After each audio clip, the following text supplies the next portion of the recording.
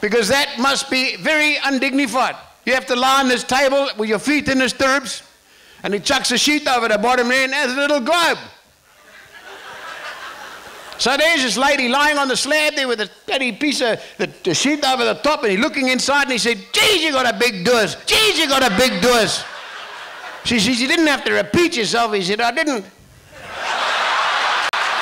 Okay. See? And at least one woman laughs, I'm safe. Anyway. So...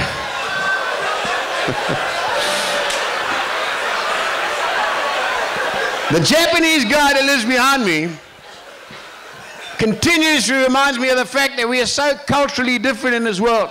And there's two things about the Japs that I've got a major problem with. First of all, they are productive. And I'm a white South African, okay? Secondly, they've got one national culture. We have many cultures. They've got one national food. We haven't even got a national food in this country. It's like say, kak man, what about bulldog man, of boerewors man, of pap and vleis, of potjiekos, and some like the other night said, hey man, what about babooti man? I said, I'm here doers man, that's what I can job against status, calls his brother. So we don't have a national dish. No. We don't. The national dish of Japan is sushi or sashimi. As far as I'm concerned, the only thing you eat sushi is another fish. You don't fucking eat raw fish. In fact, they didn't even invent it. Two Jewish guys got together one night and said, how can we open a restaurant without a kitchen? Yeah. Like a week later, the Japs are queuing. I'm not a great fan. As far as I'm concerned, the only difference between sushi and punda is rice.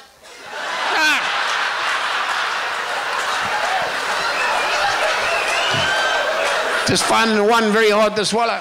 But now, we do things, unless you're with a 120%er. We do things at home which we believe are fairly private, like you buy a TV, have a fight with your girlfriend or your wife, redecorate your home. It takes about 2-3 days before the whole neighborhood knows your business. Right? We often wonder, how do our neighbors find out? Well, it's actually quite simple. Your domestic executive and or your agricultural assistant, right? Now what they do, they speak to the people in the neighborhood who then speak to the people they work for, and that's how the grapevine works. So a few years ago, wallpapered my lounge. Week after it happened, there's a knock at the door. Get up, go to the door, open the door, and standing outside there's my Japanese neighbor, Mr. Wong. It's not his real name, that's a Chinese name. His name's a hell of a lot fucking Wonger than that, I must tell you that, right? Never ask a Jap what his name is, because he's gonna fucking tell you, isn't he? Yeah. Then you gotta try and remember this. So anyway, there he is standing. Mr. Wong said, oh, Mr. Parker. Ah.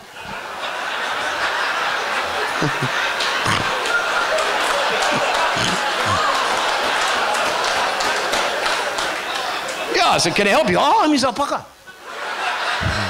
Last week, you wallpaper your lounge. So I said, well, what about it? Oh, Mr. Parker, my lounge was same size as your lounge. So I said, so? Oh, Mr. Parker, I want a wallpaper on my lounge. How many rolls of a wallpaper do you buy? I said, well, I bought 15. Oh, fuck you.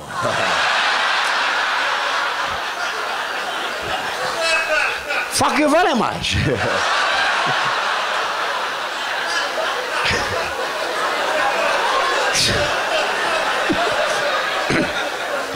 Anyway, say thank yous off. But a week later, sitting there, knock at the door. Get up, go to the door, open the door, and standing outside there's Mr. Wong. But I can tell by the body language, it's like there's a voice say, it's Mr. Wong. Mr. Parker. Last week, I come to your house. He said, I remember that. I ask you, how many rolls of a wallpaper? You buy the wallpaper your house. So I remember that as well. Mr. Parker, you told me you buy 15 rolls of a wallpaper. I said, so? Oh, Mr. Parker. I got 10 rolls over. I said, what's over?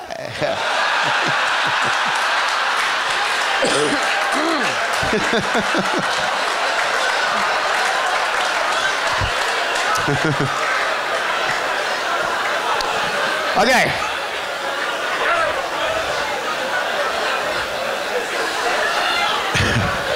A lot of yokes here tonight enjoy hunting, okay? Now, I'm not talking about like Friday or Saturday night. I'm talking about getting into the real bush, okay?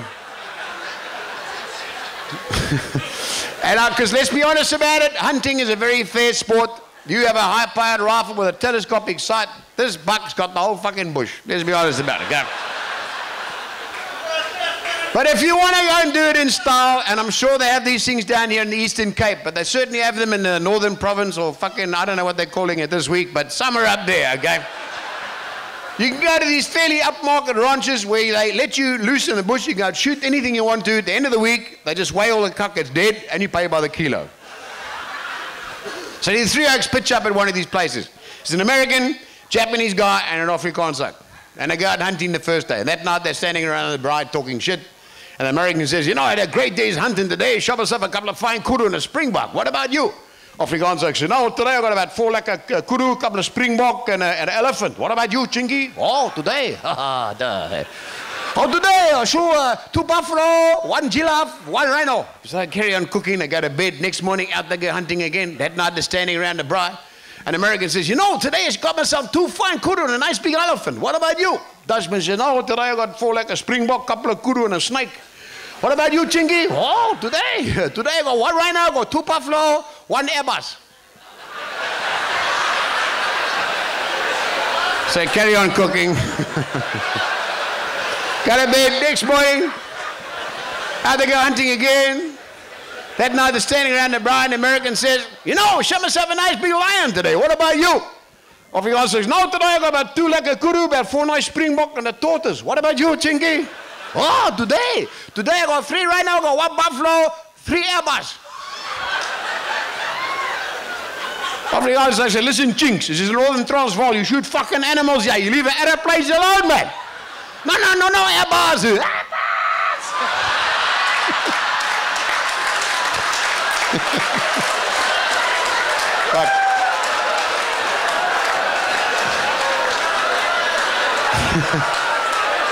Okay. Last story. And this story is because, just sum up.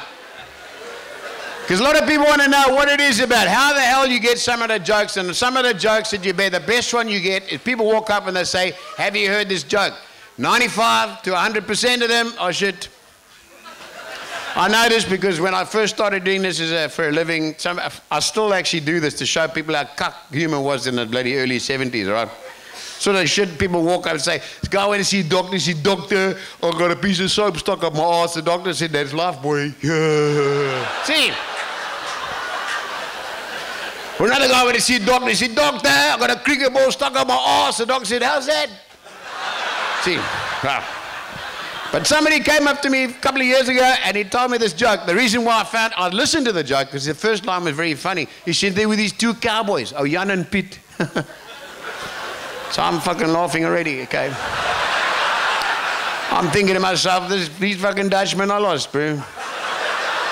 However, I listened. And he said they were in this western town and they wanted a dope, but they didn't have any money. So what they'd do is they pull into this bar and they'd go and try and scheme a dope out of the barman. So they go inside there. They said to the barman, gooi eens 'n dop. And the barman said, het julle geld? Because he was also Afrikaans, okay? And I said, no, ons het nie geld. He said, hey, fokke, jy kan nie 'n dop kry nie. So they're going to sit in the corner of the bar and they're sitting there trying to scheme, how can I get a dop? So about 10 minutes later, this oak walks in and he's got a Red Indian's head, just the head by the hair. Walks in, puts it down on the counter like that. And the barman walks over, checks the head, pulls out a bottle of whiskey, swaps it for the head. The oak picks up his whiskey and walks out. Jan says to Piet, sê, fucking kyker. Ons moet ons Randy se kop gaan kry. So they jump on the horses and they go mooring out there into the Badlands and they're mooring along and they check down there in the valley. And there's this Red Indian oak walking by himself. So they gallop down the hill, they clap the oak on the head. Now Jan's got his fucking saw out and he's busy sawing the Indian's head off like this. Now Piet's standing behind and looking around. He looks on the top of the ridge and he looks up. There's about 2,000 Red Indians just standing watching him like that. So he says, Jan, he says, fuck off man, ek is bezig. He says, fucking Jan, nee, kyk man, is fucking bezig. Jan man, kyk aan man. So Jan stands up and looks at these oaks on the top of the ridge. He says, Jesus Piet, hier vandaan gaan ons fucking dronk wees.